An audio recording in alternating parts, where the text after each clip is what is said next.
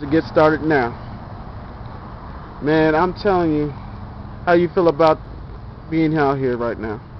Well, Eddie, and dude, man, it sucks, to tell you the truth.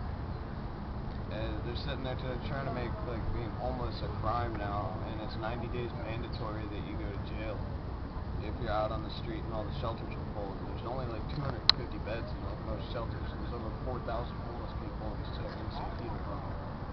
Yeah, I come from Dayton, Ohio. Dayton's kind of like that too. We got over 25,000 people that are homeless right now. And the population is declining rapidly because we lost a lot of jobs, and people like me and yourself are looking for decent paying jobs, but I got a decent job, but it's not paying enough to keep my rent or my electric on, and I'm having trouble. This is an opportunity as right now to let my voice be heard, and your chance to have your voice be heard, so that when I go over there and meet the people, I want them to understand where you're coming from so they can address this issue at hand.